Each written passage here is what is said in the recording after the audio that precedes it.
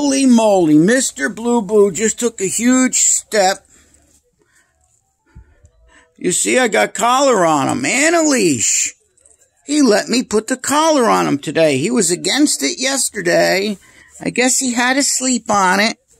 I presented him with the collar, and he was a good boy. I can't believe I got the collar on you. Hey, yo, baby. The poor thing. Look at all the fur that's falling. His hair is still falling out like crazy. Look. Oh, Mr. Blue, I'm so sorry, baby. We had plans to release you. Now you're stuck all winter, and the lady from Pitter Patter tells me you've been with me too long. You won't make it now on the outside. Is that true, Mr. Blue? I don't know.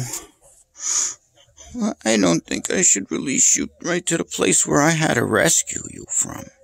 I'm sure you had some friends out there, and they might still be there.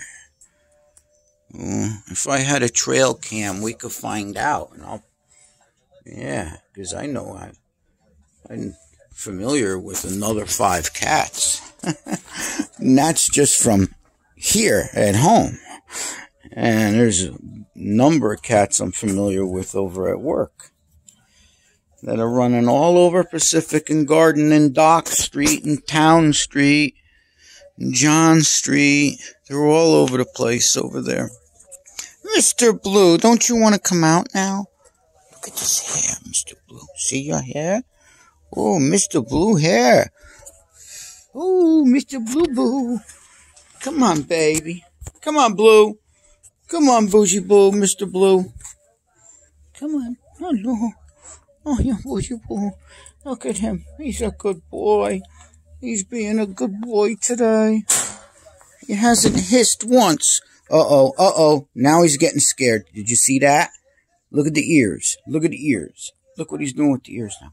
What's the matter, baby? Don't be afraid. Don't be afraid. Come on out. Come on now. Come on now. You can come out now. I'm going to tie you off over here for a little while, Mr. Blue Boo. That's what I'm going to do with you. Yeah, we're going to tie you off over here. All right, well, I got to put the camera down. That's it.